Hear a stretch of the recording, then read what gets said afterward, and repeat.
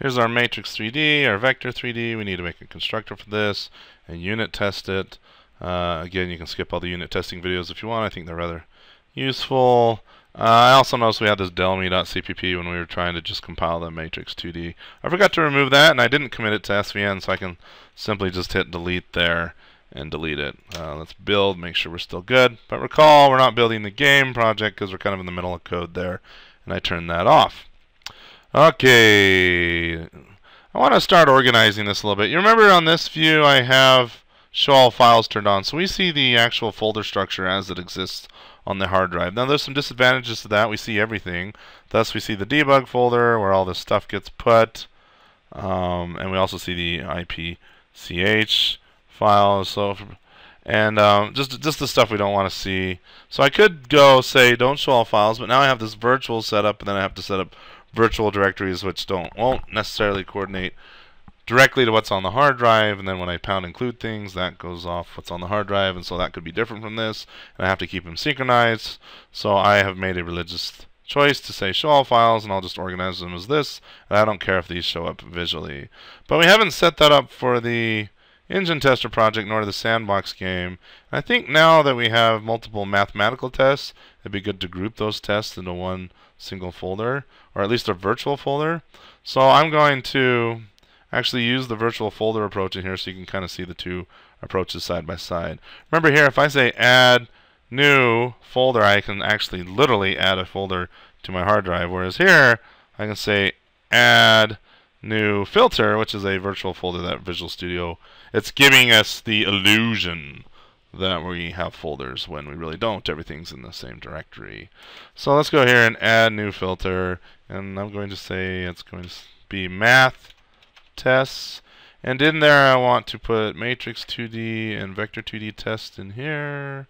And then I could make a folder for clock tests, but maybe I won't, because when we get to profiling and stuff like that and we start testing that, it may make sense to add a folder for that. But at least I'm grouping my other tests here because I know I'm about to add a vector 3D test and also a matrix 3D test. And then just looking at this, I'm actually quite embarrassed. I have a capital D here and a lowercase d there, and that's not consistent. You may think, well, Jamie, we can live with that. But Jamie can't live with that. I'm a little bit of a perfectionist. I like to work in a clean environment, or as clean as I can get it. And this is inconsistent naming. Am I going to use capital D or lowercase d? But I shouldn't swap. That could be confusing, or a confusing message to other developers that work with me on a team. So let's go and fix that. If I bring in the folder here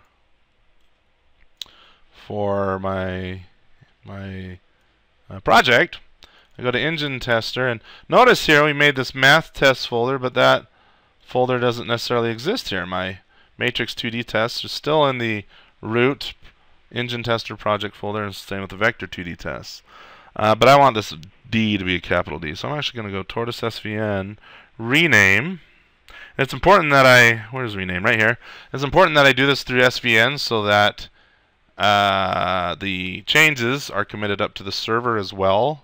If I just do it locally, the changes won't necessarily propagate to the server, and so I need to do it here. Rename it to matrix2dtests.cpp, and then over here in Visual Studio, I'm going to click on our project, and oops, not there. There. We need to tell our project to update what it sees here. So let's say show all files, and still it sees that D as a lowercase d, and it's still lowercase d. If I build, it still finds the file, but I want that. Oh, it's just driving me nuts. I want that D to be uppercase. So one way to fix that is to restart Visual Studio. Let me just go show all files again, lowercase. Let me restart Visual Studio. I'm going to pause the video while I do this. And now, for some reason, I have the refresh button. I don't know why I wasn't getting that before, but let me say refresh, and it still has lowercase d. This is kind of frustrating. It's uppercase d now. Let me just commit here, SVN commit, and I'm not going to commit these. I'm just going to say renaming matrix 2D file, or test file. And click OK. And then that's good. So then in here, see it's matrix 2D uppercase. Click here, refresh. And it's still lowercase. So I'm going to go all out. I am going to say don't show all files. Math test. Let's say this isn't part of our project anymore. Delete, and it's going to say, do you really want to delete it or do you just want to remove it from the project? I'll say remove. So the file's still on my hard drive.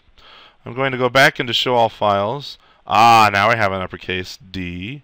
Right click here, include in project. Go back to the virtual folders, drag this up in here, and we're good to go. So part of this is just learning how to deal with Visual Studio's quirks. And maybe that was too much of my video to talk about Visual Studio quirks, but anyway, it's maybe like a stick shift. Every car's different. Who knows? We need to do a constructor and actually do some tests here, but I'm going to stop the video. Just sorry to make one video just dealing with Visual Studio quirks, but I also think that's important to show that we have to deal with quirks and learn how to debug those quirks, and then we'll get on to making our constructor as we were planning on doing when I started this video.